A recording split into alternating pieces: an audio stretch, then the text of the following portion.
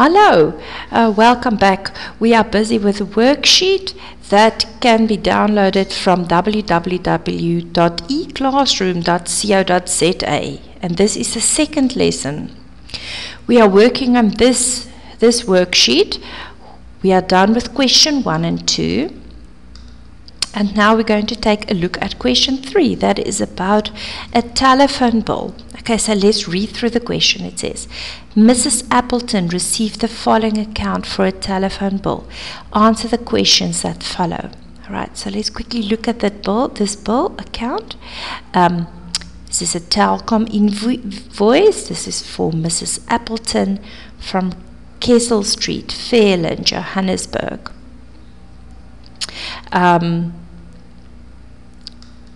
Let's look at the whole thing. Previous invoice, balance brought forward, opening balance, amount overdue. This invoice, let's carry on.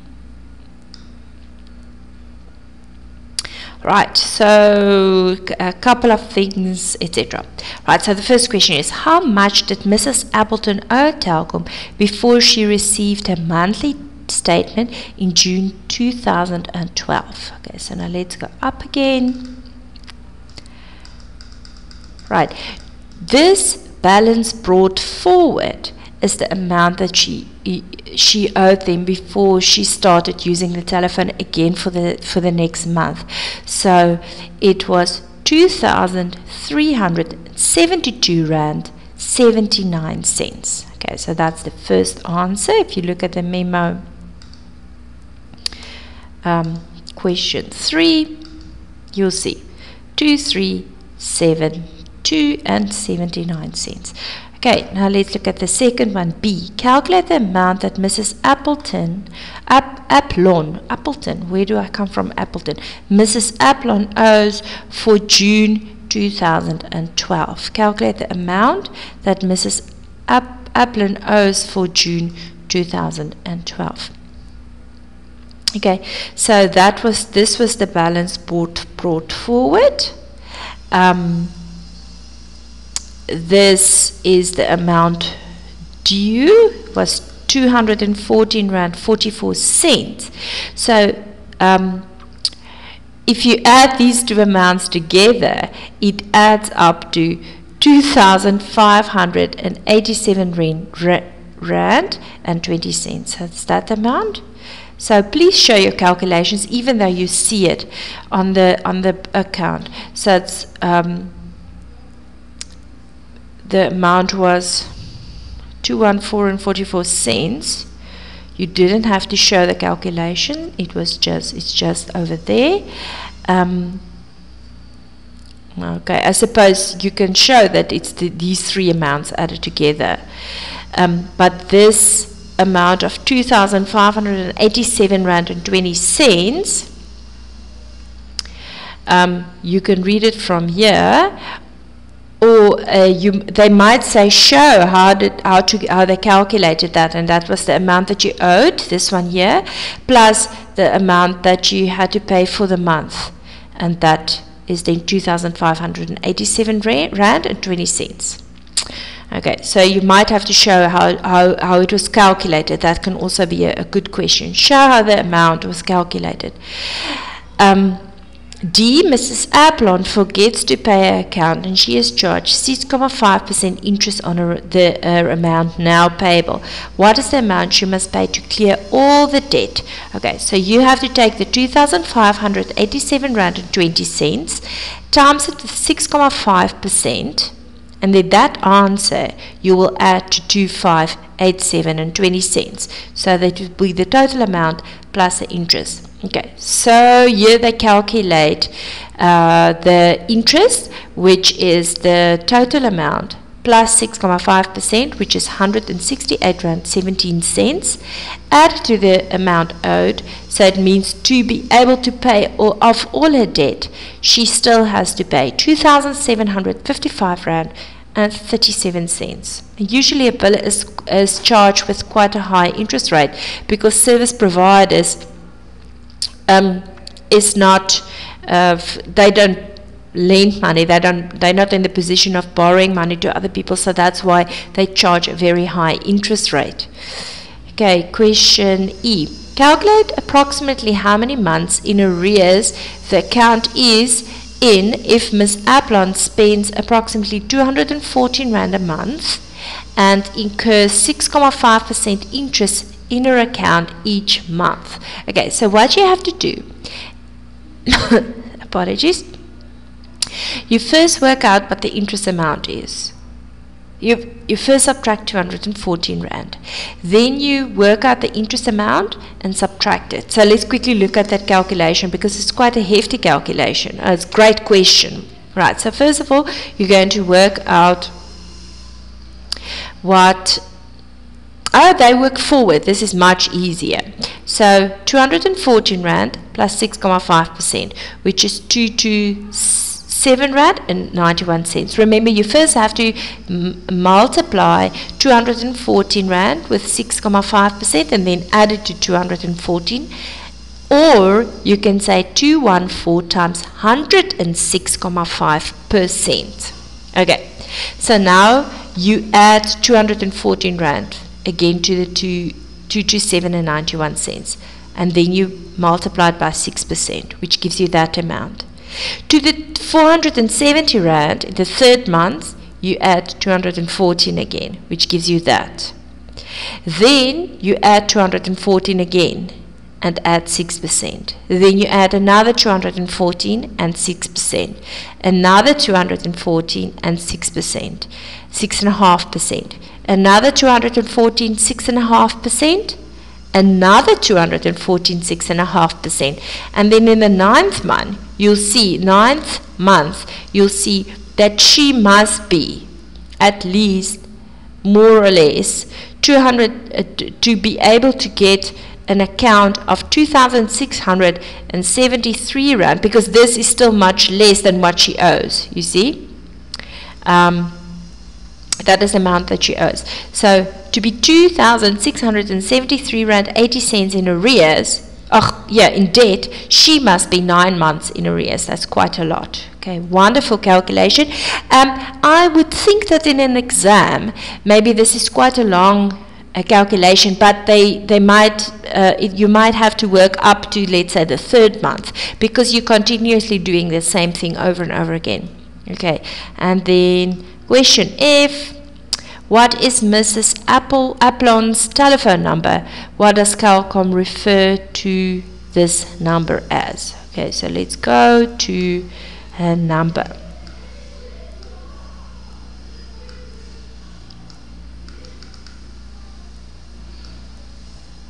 Okay, there's also a number. 047 714 0418 can be the number, account number, service reference number. The service reference.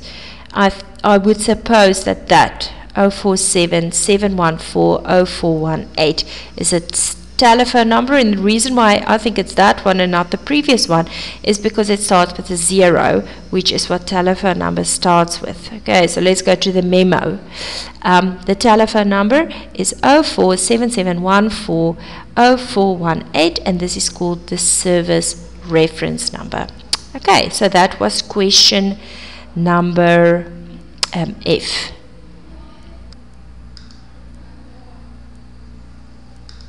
Right, Paula has a bank account with Beep Bank. Below is a tariff schedule for 2012, as well as a transaction statement for her account for July 2012. Use this information to answer the questions that follow.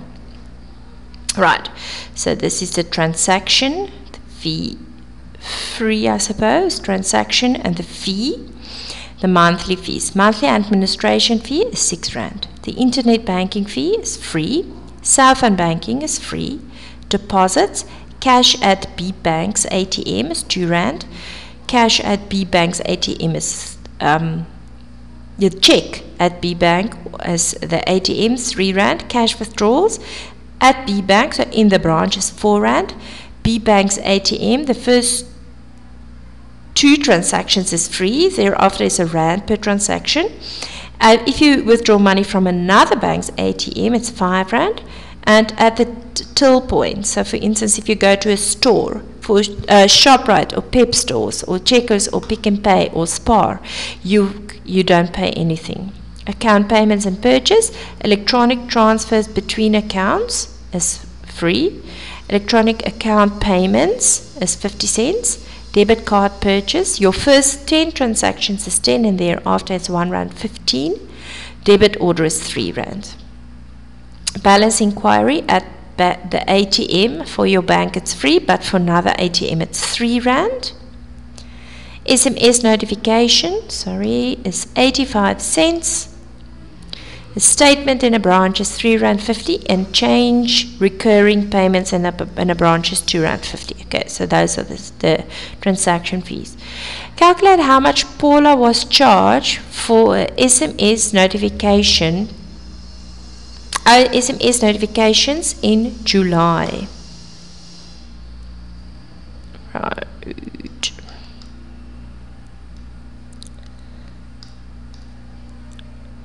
So this was funds used, SMS notification. There were 14 SMS notifications.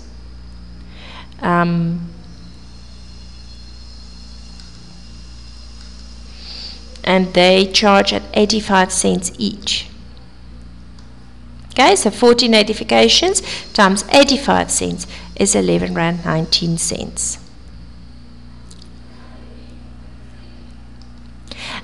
What was the total amount of cash that Paula withdrew from her account in July 2012?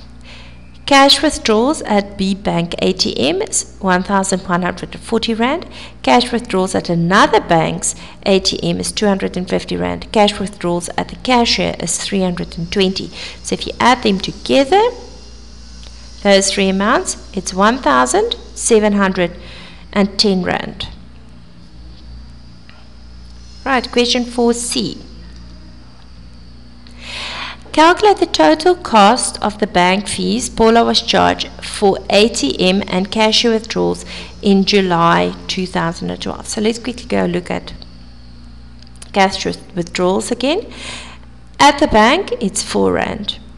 At B Bank's ATM, 2 is free, and thereafter it's R1 each, and another bank's ATM is R5.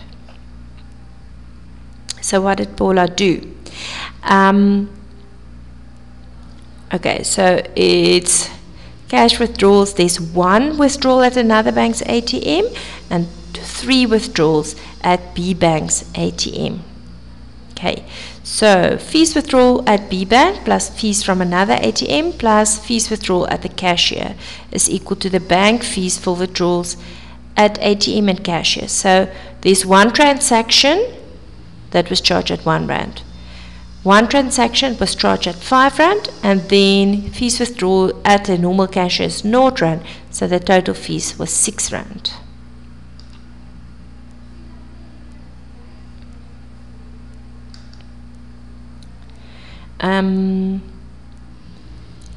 Okay, so the first 2 were free, so that's why it's free. Okay, yeah. That's where the R0 comes from. Then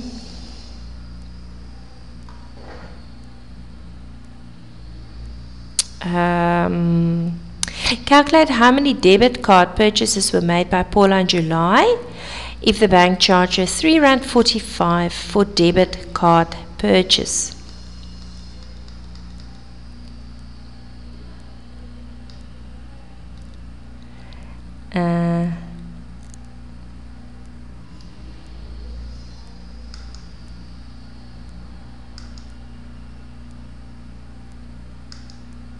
Let's quickly see.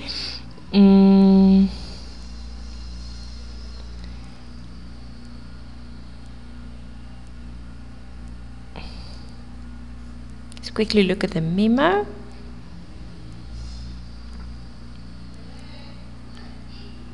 Plus the R4. Oh my word, sorry. Sorry, I was completely taken aback by the calculation and the memo. There were 24 funds used, transactions. This is a this is a credit, and that amount is a credit. And this is SMS notification. So if you go 24 minus 1 plus 3 is 4, 5, 6, 7, 8, 9, 10, 11. You get 13 transactions, because these all have to add up to 26, because there were 2 funds going in. So that's where the 13 comes from. I unfortunately do not really know what this means, but we'll get there. All right. Question E. Calculate the total bank charges on Paula's account for July 2012. Okay, so it is the R3.34 times 13 plus the SMS notification plus the cash withdrawals that we just calculated. Yeah, so let's go up to A. Right, so it's R6 plus R6 plus R11.90, which is there, plus R3, this is the R6 plus R3, plus R3.34 plus 3 times 4. This R3.34 has to be multiplied by 13. I think I read that incorrectly. It says, calculate how many, if R3.34 debit card purchases. Oh, I'm sorry. The first 10 is 3. And thereafter, it's R1.15 each. Okay, so this is the previous question. Sorry, let's quickly go back. The first 10 were 3, and that's the 10, and then it's R3.34 divided by R1.15, and that's where the 3 comes from. Okay, I'm sorry. Okay, so it's 6 plus 6 plus R11.90, which was the SMS notifications, plus R3 plus R3.34, which was the debit card purchases, plus 3 times 4. Sorry, let's quickly go. The 3 times 4 was these debit orders, 4 debit orders. Okay, and that equals to R42.35. All right, question F. The bank calculates interest on a credit balance at 0.75% per month. How much interest would Paula have earned after bank fees for July have been deducted from her account? Okay, so Paula got the debits or credits for R8,504.63. Then this is the amount of money that she spent. R6,418.12, which equals R2,086.51. Okay, let's quickly go back to the thing. This was the money in, and that was the money out. Another bit of money out was R42.35. So in a bank account, there's R2,044.16 at the end of the month. If you work out what 0.75% on that is R15.33. So this is the interest that she received for money but that she had in the account for that month. Question G. Go back to question G. What is Paula's opening balance in August 2012? So it was the amount of money that she had in the account plus the interest earned. So that's R2,059.49. And then in the end, B Bank offers Paula an account which has a fixed bank fee of R150 per month. Should she take this account instead? Why and why not? Okay, now Paula paid R42 and some cents in bank charges for the month, which is much less than R150. And also, Paula doesn't earn a lot of money, and especially if you don't have a fixed income, R150 is a lot of money to pay if you don't have a fixed income. Right, so I think it's better for Paula to just stick with her bank account. If she has less money coming in, she can't spend that amount of money, and therefore she won't have to pay that much on bank fees either. Right, I think we're going to stop here because I think this is more than enough for one day, and then we'll finish up tomorrow. Please remember to do question 5, 6 and 7 for tomorrow, and good luck with it. Bye-bye.